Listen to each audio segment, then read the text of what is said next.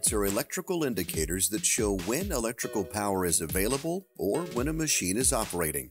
They typically use LEDs to provide the light, but incandescent bulbs may be used in older devices. Pilot lights come in a wide variety of shapes, sizes, materials, and colors, and so can be built to meet specific requirements.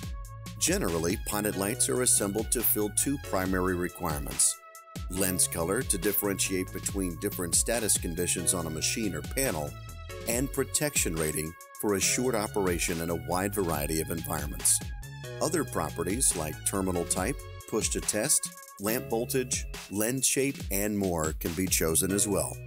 Stay tuned to Galco TV for more tech tips, and be sure to visit galco.com to view our full product catalog.